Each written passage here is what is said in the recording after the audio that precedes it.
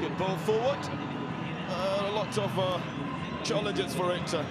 Collins Akot versus another creative midfielder, Charles Okwemba. This is Muro saying, move forward, I want to give you this ball on the line. Because that for a throw, it's going to be for Gor Mahia.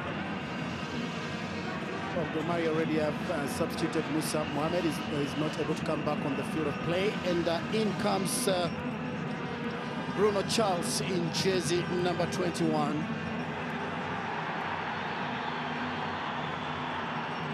Jacob Curley trying to come in from the right side. The Leopards have got a man on the ground. And, well, I think it takes his time and decides to come back into onto the game as the attempt is to try and bring the cross from the right side.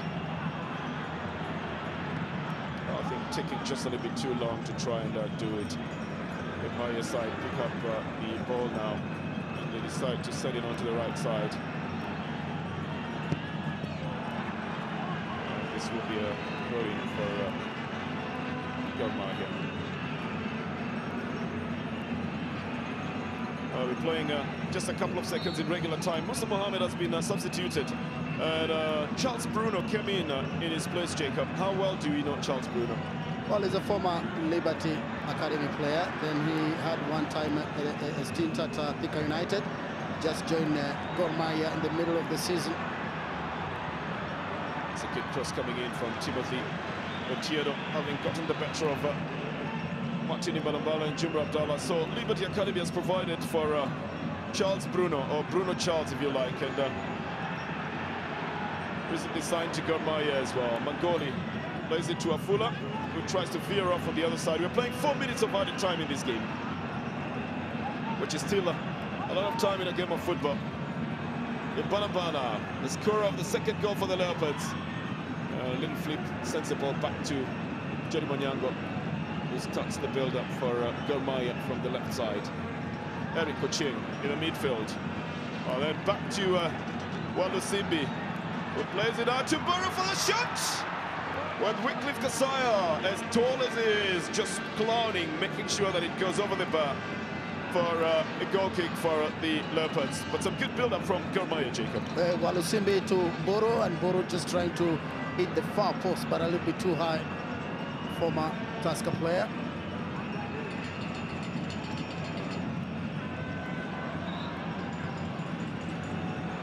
Back in the midfield, and a handball to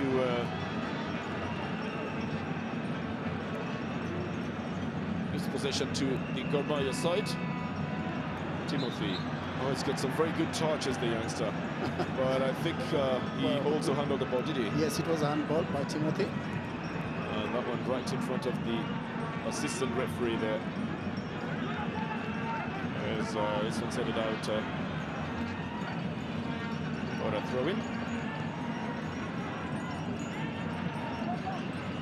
Kuma going in a little bit strongly. But a good pick now by Boro. And Danny Kuma trying to combine to get through.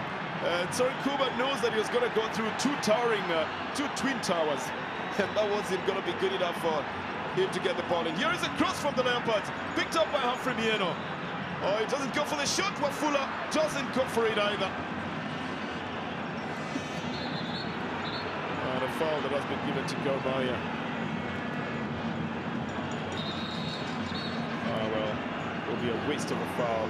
Wafula is already wincing in pain on the other side. I don't know if the referee says it has to be done again. But I think the keepers will, the doctors will be working overtime to get Wafula back on his feet, because they really need to get back into the game to try and see if they can notch the winning goal. Now, this is Jumra Abdallah. I think for distinction purposes, we'll call one Jumra Abdallah and the other one Abdallah Juma, because the coach is also Jumra Abdallah, and the left back is Abdallah Juma. One of the newest men on the field now, Charles Bruno. But Wafula seems to have been feeling that pain on that attempt to try and cross the ball when he was in the box. And the game will go on without him. And I can tell you that will dampen a little bit of the attack on the Leopard side. Well into the area. Eric Koching. Oh, half-spirited shot that he brings into the game. As it goes out for a goal kick, it's going to be for the Leopards. Just about 30 seconds remaining in this 76th meeting of AFC Leopards and Gor Mahia, with the Leopards having started the scoring in the first 31st minute, and then Dennis Nkuma restoring parity in the 43rd, and then doing it again in the 46th, but then in Mbala in the 82nd minute of the game, and makes things level. This is a foul, and it is going to be for Gor Mahia. So he might not be having a lot of playing time in this one. Very clean game, no cards. At least Mr. Aweru decided to keep it clean, and that is the whistle for the final minute of the game. A draw in the 76th meeting of Gor Mahia and the Leopards. We just answered the statistics, 29 draws out of the derby. And the Leopards have won it 27 times, Gor Mahia 21. It usually negates all the other statistics when it comes to a derby. But this time round, it ends in a draw. A brilliant game that was chopped up for a little while in the first half. I mean, just at the break, about 10 minutes was spent in just trying to restore parity on the stands before getting back into the game.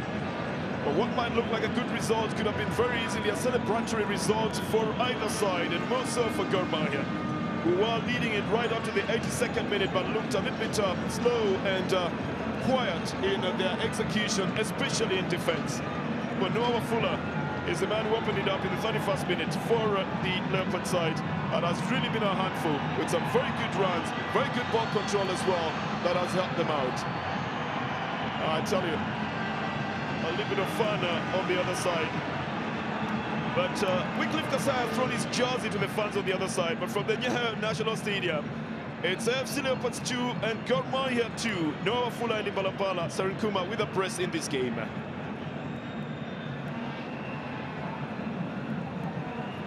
Well, there you go, derby drama here at the Nyayo National Stadium. That pretty much is the situation. 4 goals over 2 halves in the 76th derby when it comes down to Gor Mahia and FC Leopards. Well, it's been a game that pretty much has excited the neutrals, both segments of fans probably hoping to win this very game, but then that is the game for you. As a matter of fact, I'm joined by the man of the match, the Ugandan international, Dan Serunkuma. First of all, what did you make of the game? You scored twice on your return. Yeah, it was good so that I scored, but we are just disappointed because we didn't win. So because we are very ready to win this game, but hopefully we shall win other games. And talking about your performance as well, let's fully focus on your performance. You haven't been with the team for some time. How do you think you easily gelled in?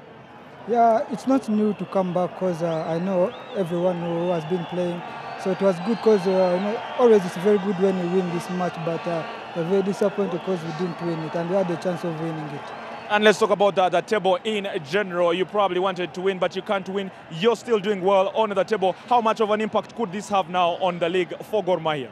Yeah, 1 point, it's not bad, but we still have a lot of matches, so we hope we shall win the remaining matches so that we can take the lead.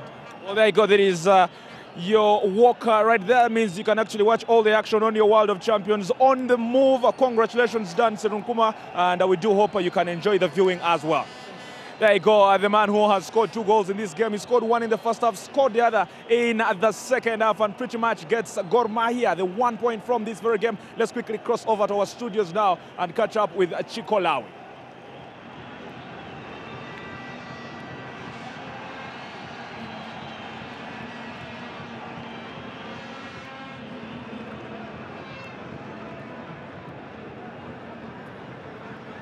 Ambia watu wa Coast